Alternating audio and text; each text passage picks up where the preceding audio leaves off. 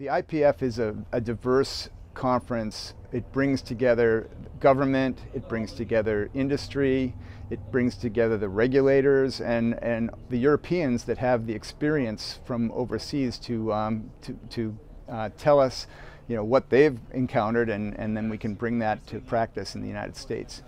Well, IPF has sponsored our standards groups, and we meet there in the beginning before the conference, and then during the conference there's ample opportunity to connect with developers, with my peers in the engineering world. I work for a national laboratory in the United States, so connecting NREL with the rest of the industry is very important. It's important for us to get that information and understand what the industry is doing, and it's the best place to do it.